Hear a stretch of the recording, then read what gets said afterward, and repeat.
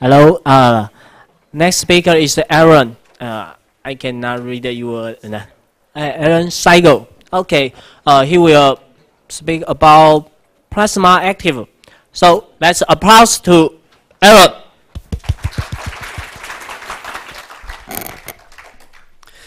Hello, I know we're running a little behind schedule, so I will try and be quick so as not to run into your lunch too much. So I'm Aaron. I work with the KDE project, but I also work with a lot of cross-project initiatives as well, freedesktop.org in the past, a lot of the middleware that Bastian mentioned from UDEV, UPower, UDIS, Network Manager, etc., Pulse Audio, we also use. So there's that's basically what I do in the free software world. I'm the primary architect behind Plasma, and previously I was on our board of directors for our global nonprofit, KDEV. So, Plasma Active, and this is going to be interesting because I didn't know what other people were going to be talking about per se, and Bastian's talk, the first 5 minutes of it are very similar to mine. So I can skip quickly. So recently, a research group did a project to look at how open various consumer electronic projects were. They looked at Android, they looked at Qt, the toolkit from previously Trolltech, now Nokia. And they tried to measure it on 4 different ways. One, how much access did you have to it? In other words, did you have access to planning? Did you have access to source code repositories? The middle screen seems to like to go on and off. They also looked at how open was the development. Could you get involved with the development of this? They asked, well, what about derivatives? Can you take it and make your own product with it in your own ideas, in your own image? And then, of course, give it to other people. And finally, community. Was it open to a community, or was it really closed down? Was it, basically a separate silo where it was all very controlled, or was it very much a project that encouraged people, regardless of where they were from, to get involved? And they measured openness. Well, they didn't measure iOS. I did this one for them. They're 0% open. And of course, I put this one in there because we have iOS is one of the 2 major mobile operating systems today. The other one is Android, and they measured it to be 23% open, which is interesting, given that it's released under an open source license. But as Bastian pointed out earlier, it's really a closed product. You can't get involved with development or planning and whatnot. To give you an example, or to compare it with something else that's very successful in this world, Linux, it was 71% open according to their measurements. I love how they're like right down to the 1%. It is 73.48% open. But yeah, so Linux is 71% open. And the thesis was that the more open a project is, the more successful it is. In fact, the top 7 projects they looked at were all within 25–30% of openness. The one outlier was Android, and they mapped its success really to the huge marketing and financial muscle that Google brings to it. For those of us in the open source and free software communities, this is a little distressing because we basically had these 2 options, 0% open or 23% open, which really wasn't all that great. We also like working on things and hacking on things and making cool stuff. So we decided that we were going to take our project, which was Plasma, and which we like to think of as being 100% open, which is probably a lie. It's probably 90-something% open. I mean, 100% seems a little too perfect. But we wanted to bring what we'd been doing in the KDE project and bring it to consumer devices. And this is what birthed Plasma Active.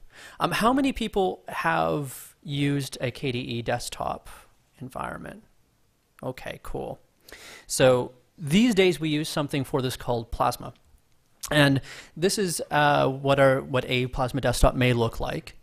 And we really viewed it as a device, or we've taken a view of computing as a device continuum, which I'll get to in a bit. So we have Plasma Desktop. We also have Plasma Netbook, which you can see here in the search and launch page, which allows you to, well, search for things in launch. You can look things up on say, Wikipedia, for instance, and it's completely integrated here.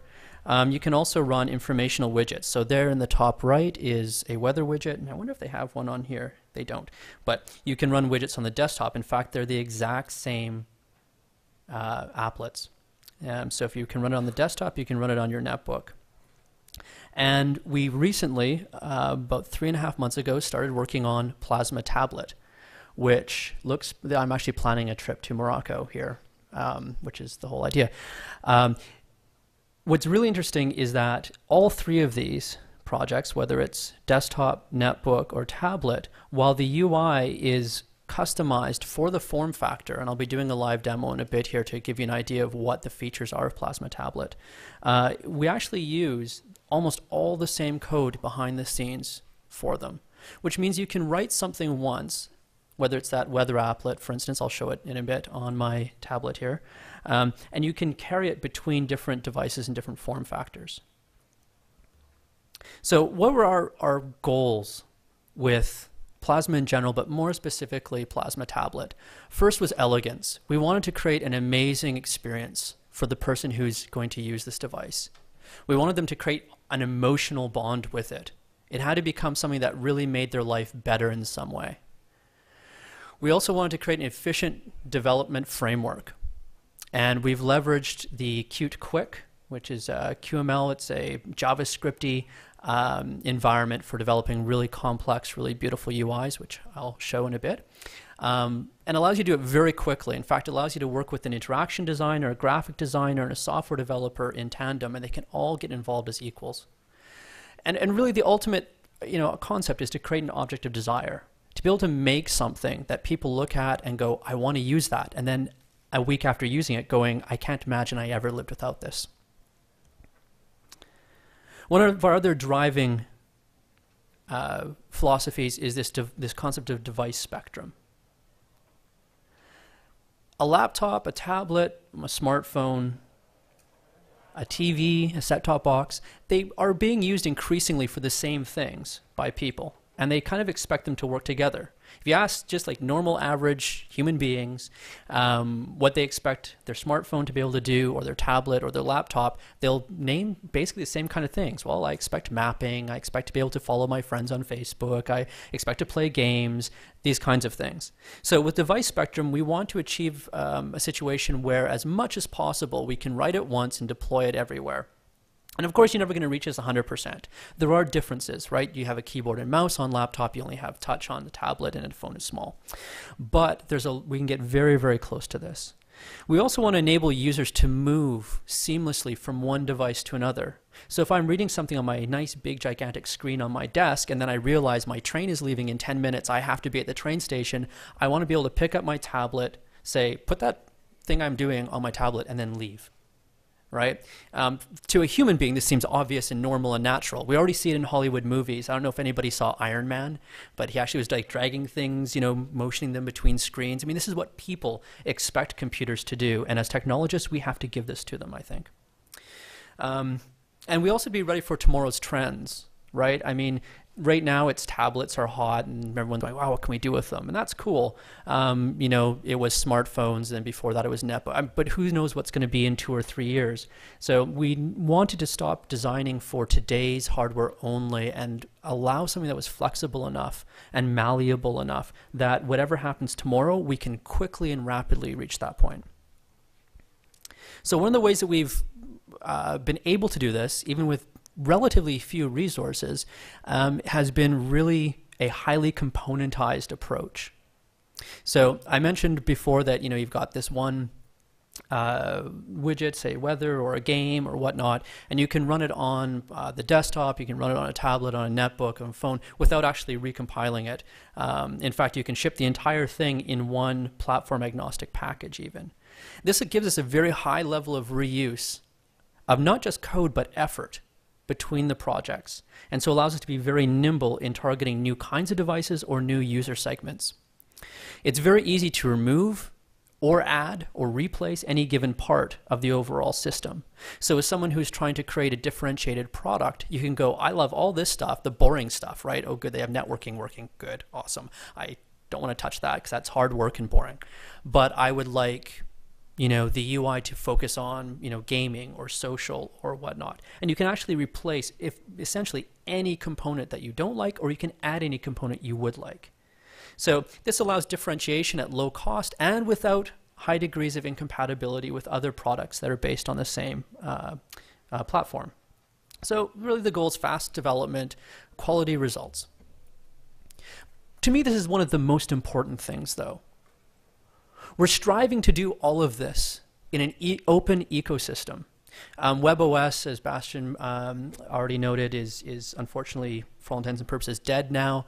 One of the things they failed to do was develop an ecosystem. This is why iOS and Android have done so well. They developed ecosystems of developer support around them. It was kind of funny when Migo or was Mimo at Nokia, and they really tried to get people to write apps for it. And I always thought it was kind of, I used to chuckle about it because we had more third-party widgets written for Plasma Desktop than they had for the entire Mimo repository that was available online, which I thought was fantastic because, here's a company putting out phones and really, beating the drums, but if you can't build an ecosystem, you're just not going to get the results. We've proven that as a community, deeply entrenched in the free software ethos and ecosystem, that we can do this. So around Plasma Active, we have both a collaboration of companies. There's about 7 of them right now in Europe who are all working together as a loose collaborative of entrepreneurial, positive thinking, forward-thinking companies. But we also have a great number of community contributors who are doing it because they love it, because they're doing it as part of research at university or whatnot. All of our planning is done in the open, and we actually do most of our meetings. We do some in person, which anyone is welcome to attend, but we also do all the interim meetings online on IRC. We pre-announce them. People can show up, either just lurk and see or actually get involved. This means that you can actually direct, by becoming involved, where this is all going and what can be done with it. And of course, we use a true open source development model. We don't just release open source code, we do all of our development in the open, public repositories, public patch review, public interface design.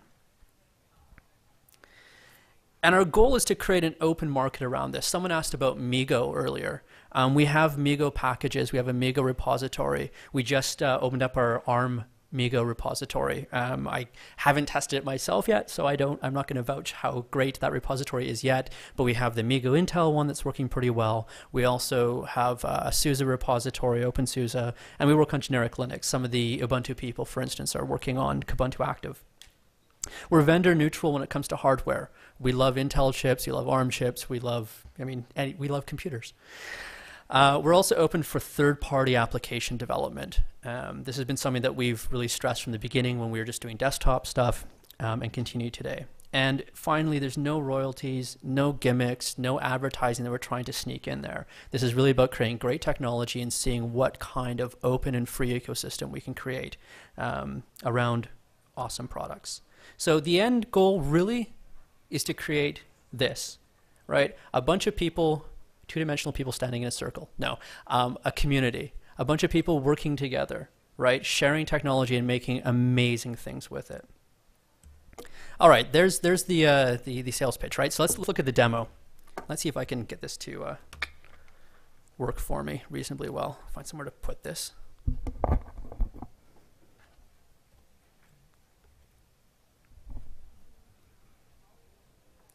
It's gone black.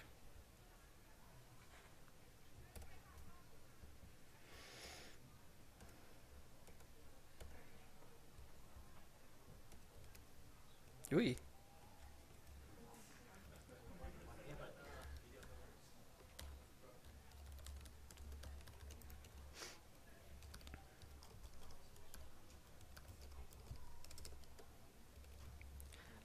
My camera's gone out of control.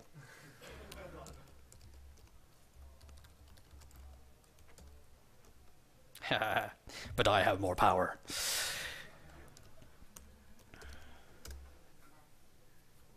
Okay. Yeah, we'll just go with the internal camera then. This will be awkward.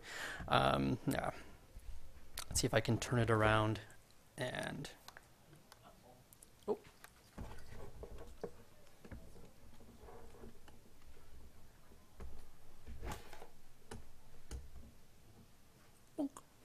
Excellent. Okay, let's see if I can. So here we have, again, it's a WeTab. How familiar. I promise we did not get together before this and go, let's test it on WeTabs and let's talk about openness and let's no. It's just great mind kit, right? Or fools, one or the other. Okay, so here is, let me move this out of the way completely. Ah, thank you. There we go. Okay. So here we have a tablet running Plasma Active. Keep in mind that this is running like 95+% of the same code we run on the desktop and on netbooks. So one of the key features is that it's activity-based. We didn't want to create another thing that was just an application bucket, right? You turn it on, you get like this row of icons that you can launch Angry Birds. Yeah, that's cool. I love Angry Birds too, but sorry, but bloody hell, do we really have to have yet another row of icons? So this is activity-based, and we have a little flicker on the side where I can go through and I can see all the activities I have currently running. So I have one actually with all my notes about demoing Plasma Active here. And so yeah, you can create any number of activities and switch between them really easily. So here's this is actually a real world example. This is not demo stuff. I'm actually planning to go to Morocco soon here. Oh, you rock. Okay, cool. Actually, if I do this, that's good. Don't worry, I got it. Okay.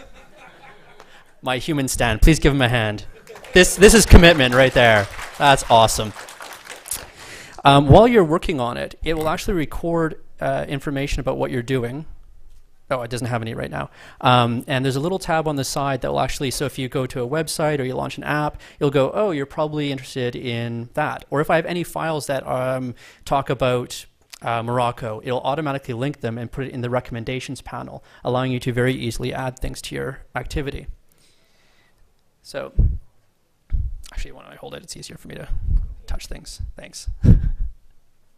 Oh. This is a really awkward way to use this. Very awkward. Here, just grab it. There we go. If I tilt it towards myself, I can suddenly touch things. So you can also add random things. Here we have contacts, images, documents, and widgets that you can add. I'll cancel that for now. As you can see, I've actually got the aforementioned weather widget right here. It's showing me the weather in Morocco, so I can see how hot it's going to be. It looks like about the same kind of weather you guys have here. So this is one of the two of the concepts we have: activities. You can create new ones, and recommendations.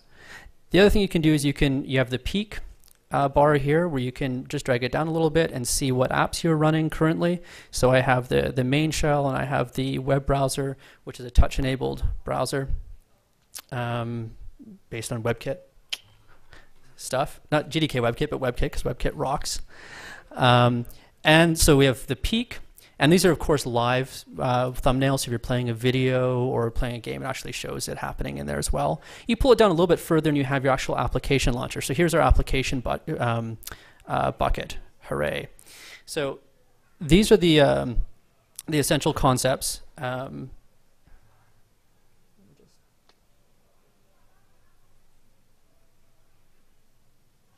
Behind, so it switched to my, because it saw that I went to my web browser, which is actually right now associated with my demo activity, and so it switched to my demo activity for me, which is pretty neat. So these are the four basic concepts that we have right now in the contour shell. Thank you, I'll relieve you now. You're all done. So thanks. Activities, recommendations, peak, and launch. This was the result of 3.5 months of work by 2 developers, 1 interaction designer. We're right now in feature freeze. We've got 2 months of polish and fit and finish left on it. We'll be doing our first release of Plasma Active Tablet in October. And yes, that's what we're working on. So,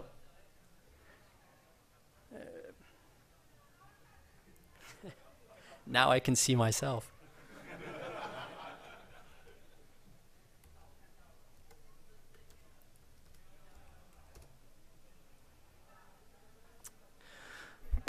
Okay, so one of the things that we really wanted to do was not just recreate what, say, Apple's doing or what Android's doing, because that's boring and easy. We wanted to create something that was really fresh, new, and interesting, and hopefully not patented.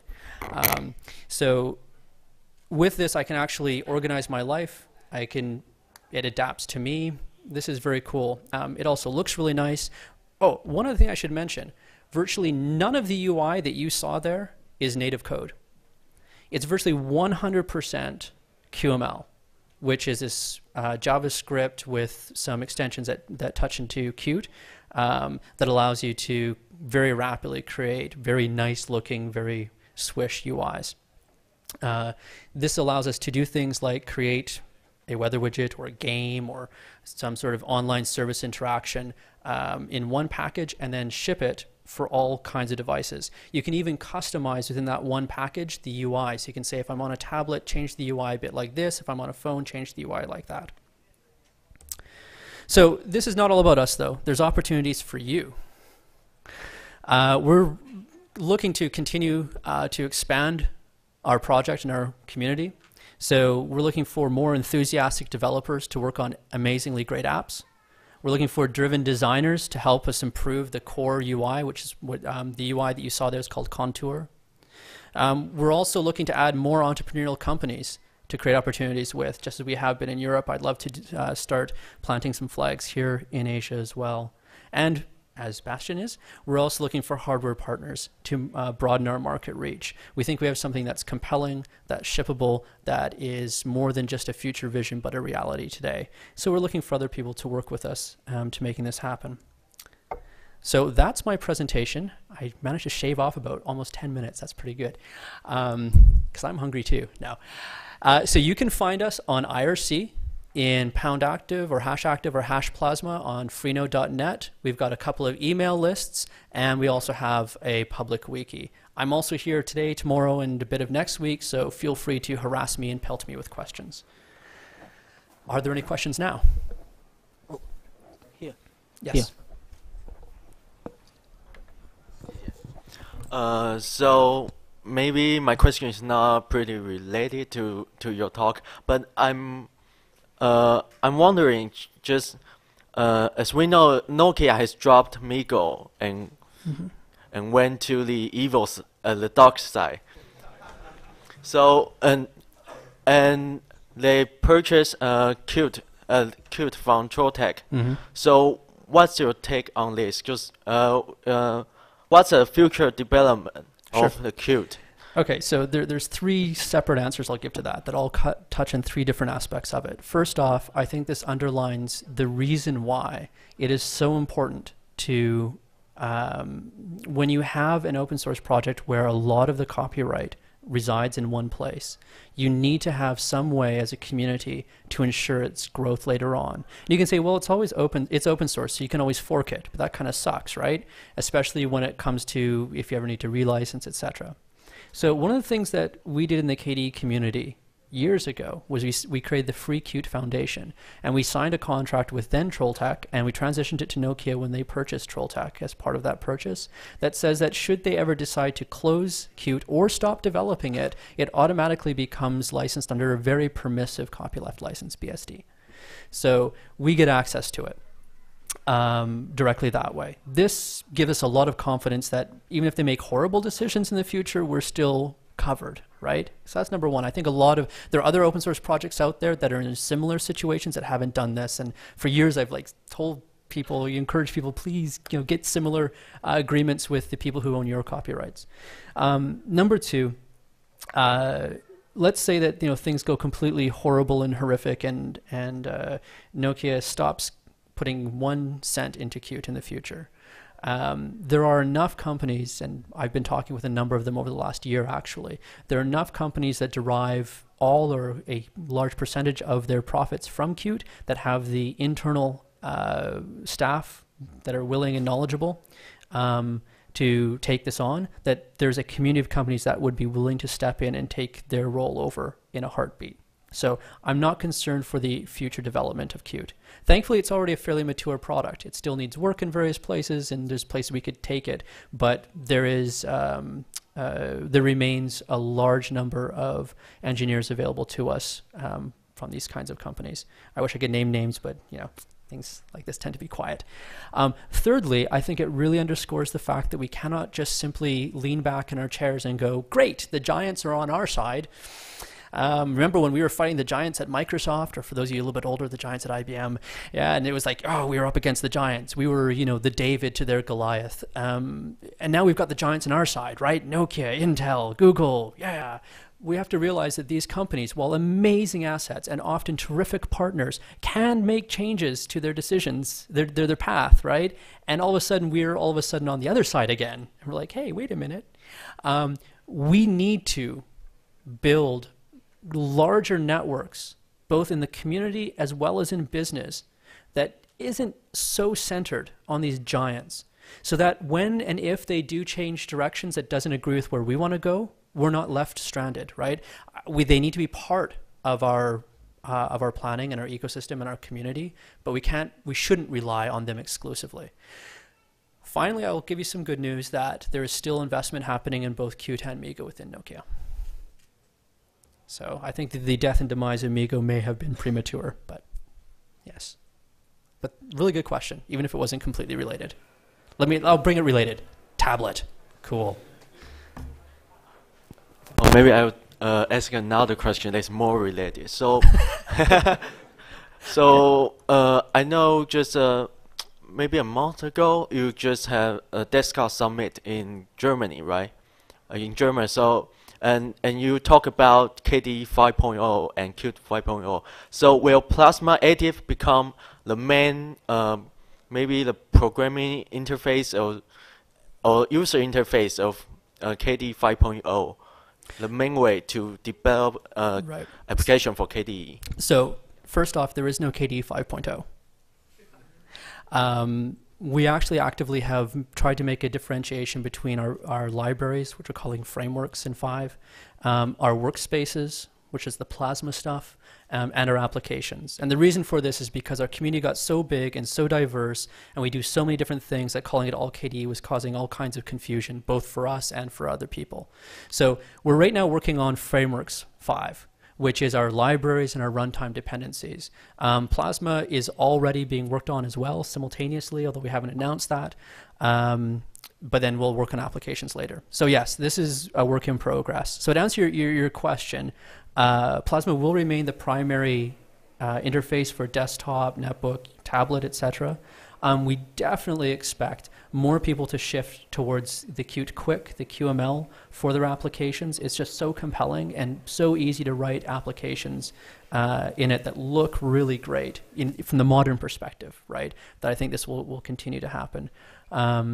Will it become the primary? I don't know. I think it's too early to tell yet. There's millions and millions of lines of code written in C++ using the old, QWidget stuff.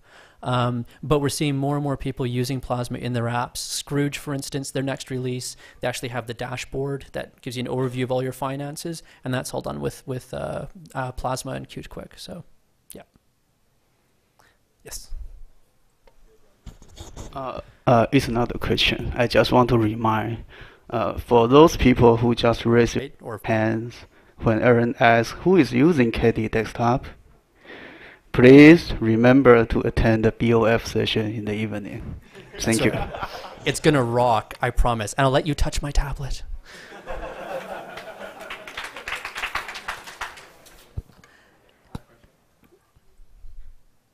Sure. My question is regarding to the previous questions. It's great to hear that KDE has the license agreement with Nokia, but lately we are seeing that there's a patent wars in the mobile world, right? Yeah. And I don't know how you feel about this patent mess, and is there anything the KDE community is doing for the patents? We have been publicly against patents for well over a decade. Software patents. Let me clarify that. Against software patents for over a decade, publicly on our website. This is why. We don't encourage the use of software patents. We do not engage in software patents ourselves. We are signatories with the Open Invention Network, which is, of course, a defensive patent pool. With regarding the recent mess with Apple, honestly, everyone who has an Apple product, remember when people from the free software community would come to you and go, but Apple's closed, and you went, but Apple's cool. Yeah, okay, thank you for supporting a company that's going nuclear with patents. Every time you purchase a device that is proprietary, every time you purchase a device from a company that is overtly, aggressively against your freedom, you are enabling these kind of messes to happen. We need to think more about this. We really do. Don't you have to think that? Yeah, I do. Yeah. Which is from a company that is actually supporting open source and has much more of a freedom, agenda than Apple does. Used to be IBM. Yeah. Exactly known for that friendliness. Well, that maybe if you go back 20 years, but if you look at their involvement in free software, IBM, he's talking about IBM in the last while. I will say this, IBM is not trying to lock me into a welded at the seams app store environment and killing other people with patents. This is the issue. It is shades of gray, absolutely. There are no angels, but there certainly are devils. There was a question right there, and then maybe we'll break for lunch. Just now you mentioned that the Plasma Active apps are not written in native codes. They are in QML and stuff, and you mentioned. But one of the issues that most of the mobile users are concerned with is that the performance. Yep. Yeah. So, are there any techniques or measures taken to ensure that these codes that are not programmed in native codes will run smoothly on mobile devices with limited resources? Thank you. Awesome question. So number one, some of the things I shaved off the presentation, which I'll now reintroduce. Someone asked about Wayland earlier. We actually, the window manager we use, Quinn, runs as a Wayland compositing manager now. It's alpha code, but it works. I've seen it. I played with it. We will probably be the first non-Wayland window manager to seriously support Wayland. On the device side, our goal is to be Wayland enabled in the next year, where we can actually ship production, usable, shippable, trustable code for Wayland. We're also already running OpenGLES, so the window manager on here, although this tablet doesn't benefit from it much because it has OpenGL full, runs OpenGLES. But for OpenGLES only devices, like a lot of ARM devices, this already makes a huge difference. Okay, that's window management and what the window manager can provide. QML. With QML, in particular QML2, we have a proper scene graph, as in the term that you know it if you're a game developer. A proper scene graph for it. And this scene graph is OpenGL accelerated, in particular OpenGLES. That's the target for it. And this allows us to aggressively optimize through hardware rendering how applications are painted and rendered. And this works wonderfully on small devices. I mean, Nokia is using this now quite aggressively, and that's the whole reason for that approach. You can write OpenGLES and OpenGL shaders directly into your QML code. So if you're looking to do something really impressive, you can incorporate it directly, and that gets rendered as part of the scene graph. So you have a high degree of flexibility and the ability to define what's happening in the scene graph. But even if you use just plain old QML with flick lists and all of this, with QML2 and the OpenGL scene graph, it's 100% hardware accelerated. And not in the sense of, oh, look, we can push the pixels to the screen with an OpenGL buffer, but we are actually able to do transformations and schedule painting with OpenGL very efficiently, because QtQuick is declarative as opposed to imperative. So you declare your entire set of states essentially in your QML, and this gives the scene graph a very deep insight into how your UI is going to be presented at any given moment, and that in turn allows us to aggressively optimize the OpenGL calls. I can talk to you more about that later if you wish. Good. Well, thank you very much for all of your attention and your patience. I know I ate into some of your lunchtime. Thank you very much. And again, if you have any questions, thoughts, criticisms, ideas, just come up to me over the next couple of days, and I'd be happy to listen. Thank you. 好，谢谢 Aaron。那还是 thank you。